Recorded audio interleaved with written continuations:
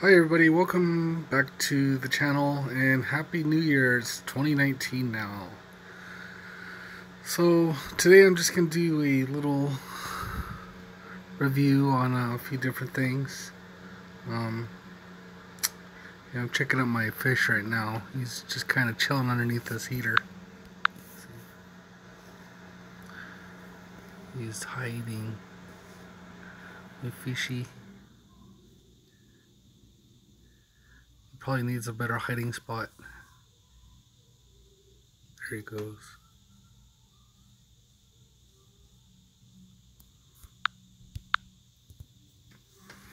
Okay, so it's a new year and taking a look at what my goals are for 2019. Well, some of the videos I did last year, starting up my channel, probably the first really good one was, why stay in the market during a downturn. Because to me, it was sort of obvious that at some point the market was going to go south.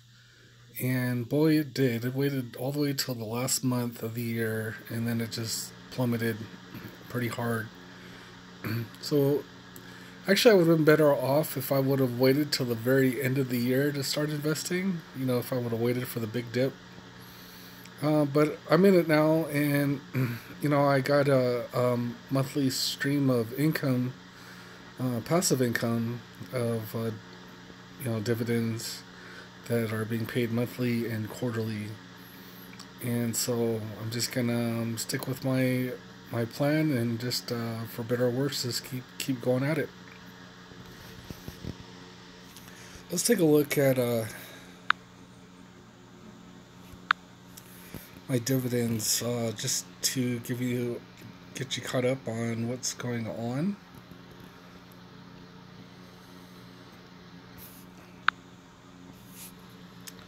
Last year, 2018, made $357 officially. That is tax adjusted. It was actually a higher amount, but I'm automatically deducting the tax from these numbers. So yeah, 357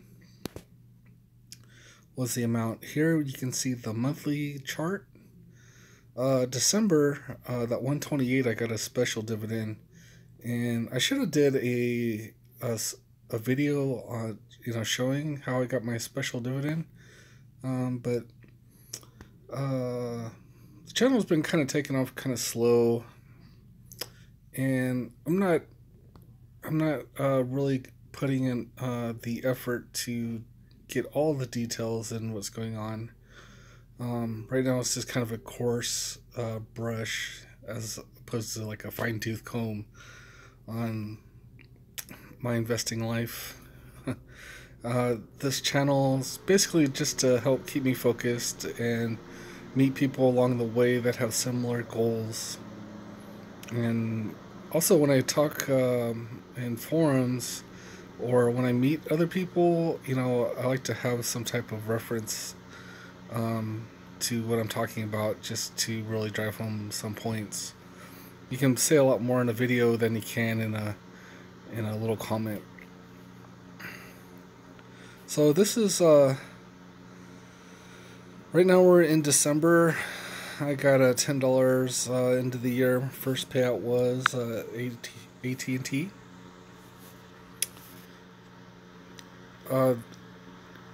I'm looking at getting dividends this upcoming month from ConocoPhillips, Kinder Morgan, and Great Elm Capital. Then I'll be following it up with Discover.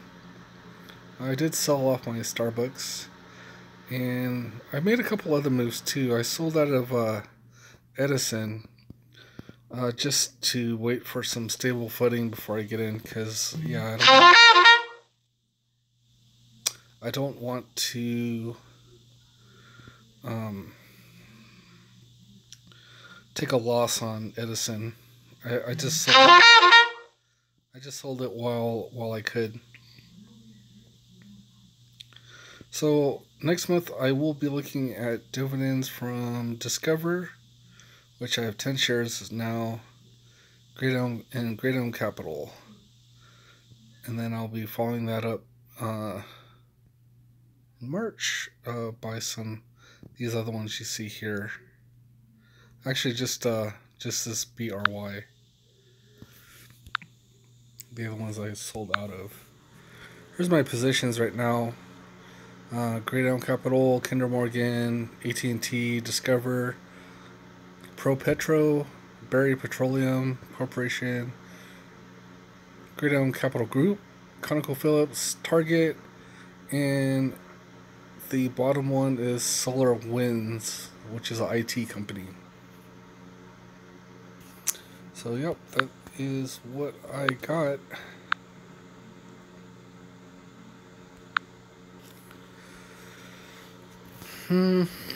My 2019 goals. Well, I'm going to be working on this chart here. I'd like to get a similar representation of what you see here, just at a little larger scale. If I could increase this up,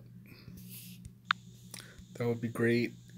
Right now you can see my yield to cost at the top there is at 8.5%. So if I just let my portfolio sit, this number would definitely go up. But I will be getting back into the market now.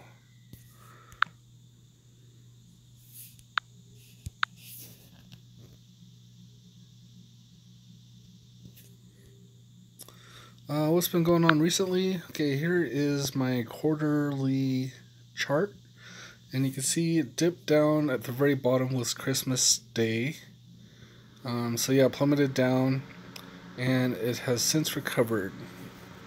Now, will it stay up? I don't think it will.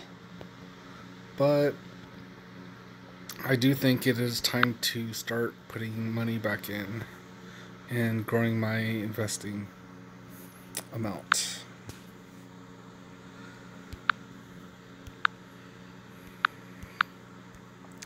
One other goal that I have is I would like to keep more cash on hand.